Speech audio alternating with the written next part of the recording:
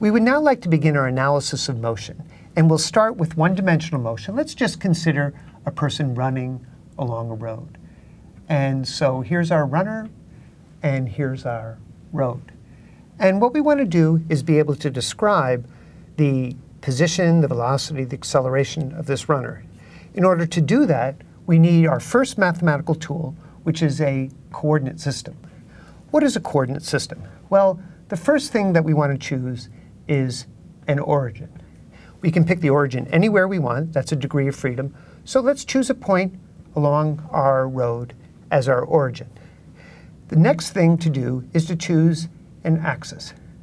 Well, the road is naturally defining an axis for our problem, and so we'll call this the x-axis.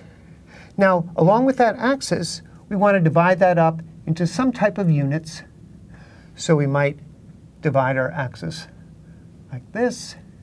And what's important here is to introduce a positive coordinate direction. And so the way I'll do that is I'll call this the plus x. And on this side of the origin, x is negative. Now, the third most important thing is that we're going to talk about vectors in physics. So we want a choice of unit vector.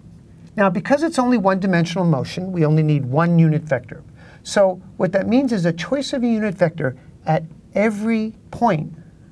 Let's just consider a point here, P1. So our unit vector, I'll call it I hat 1.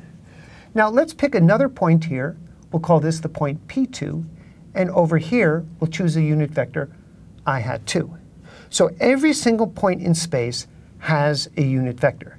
Now, what's unique about this one-dimensional linear Cartesian coordinate system is the following.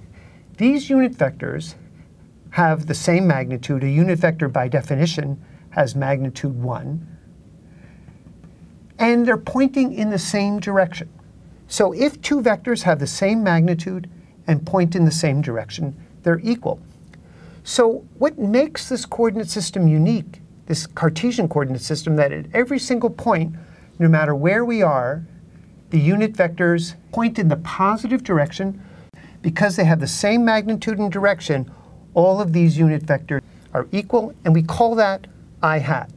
So symbolically, we may draw a picture and indicate our unit vector in the positive x direction. And this is our coordinate system, and we can next begin to describe the position and the velocity of our object as it's moving along this x direction.